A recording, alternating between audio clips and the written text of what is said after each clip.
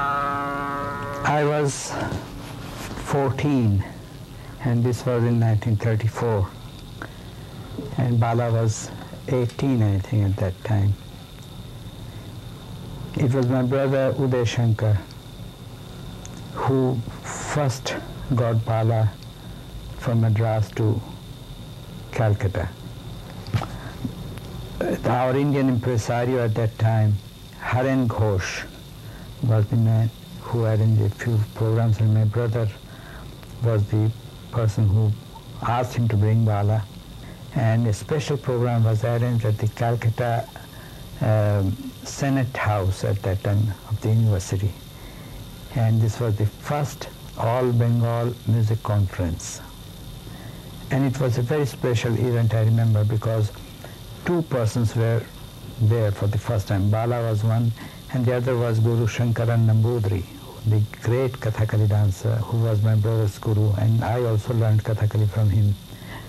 And it was a special event, you know how? Because Rabindranath Tagore, the great poet, he was sitting on the stage at one corner on a very special chair that was, and with his personality sitting there. I remember that Bala was so excited because having him sitting on the, and immediately she became like a star, you know, because that was the first time people saw pure Bharatanatyam. There was the child in her, I guess, and you know, I remember we mucked around, we just ran, and you know, it was something very strange. We used to play snake ladder, ludo and things, games like that, and you know, there was something very childlike in her. And later on we became very good friends, really. And it was something that stayed all our life. I saw that side of Bala which I think very few people have seen. And since then our friendship remained always, you know, very, very strong. And I loved her very much and admired and respected her. What she could do, just stand and do these abhinayams, I mean, I'm utterly spoilt, I tell you, after having seen her. I mean, to me, it's very difficult to appreciate any other Bharatanatyam dancer. Oh, she was such a fantastic singer. So much in sur, so much in tune and emotion. And particularly this song she used to sing. Krishna Vegani Vara Krishna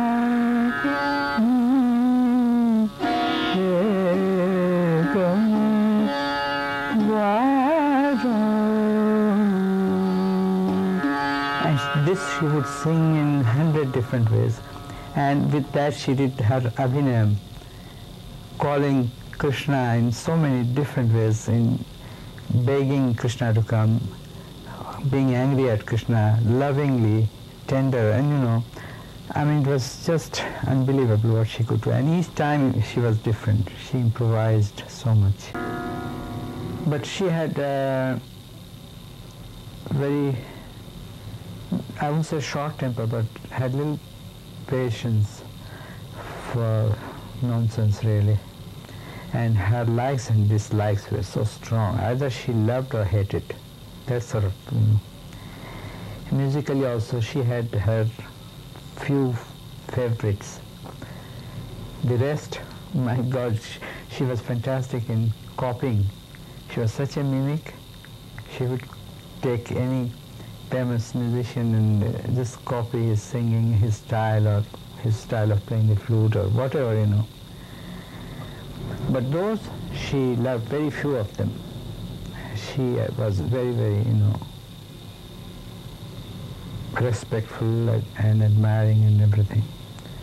I was very lucky that she had, for me, for my gharana, you know, Baba and Ali Akbarji, she had tremendous admiration for this style.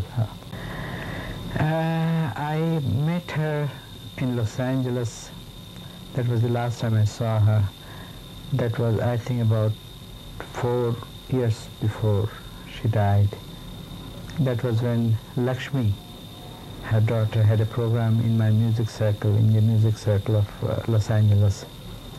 And that was a wonderful event, but she was not keeping too well. It was a wonderful, memorable, and that was the first time I saw Lakshmi dance also. Though I know her since she was this small. But it was a wonderful evening, and that was the last I saw her, unfortunately.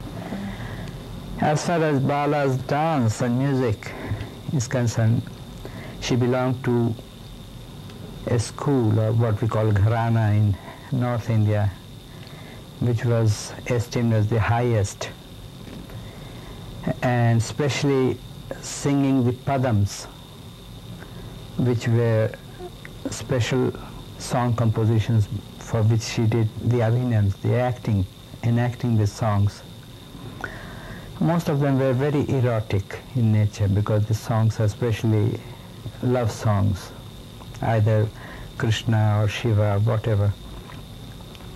And she used to do it so much with such feeling, and that was really a speciality with this particular school, because I know very famous singers used to go to them, to her mother, to her grandmother, even to Bala, to learn to sing these padams. And unlike other singers or musicians in the Carnatic system of South, where the music is very, very, it has, I won't say it is rigid, but it follows lots of rules and regulation, and the form is very, very disciplined.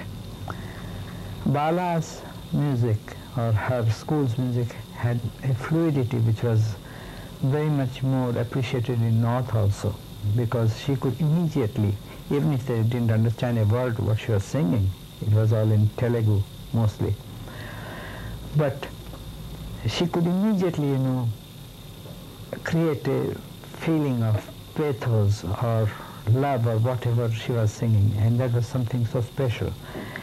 And whereas other dancers dwelt more on just the dance part,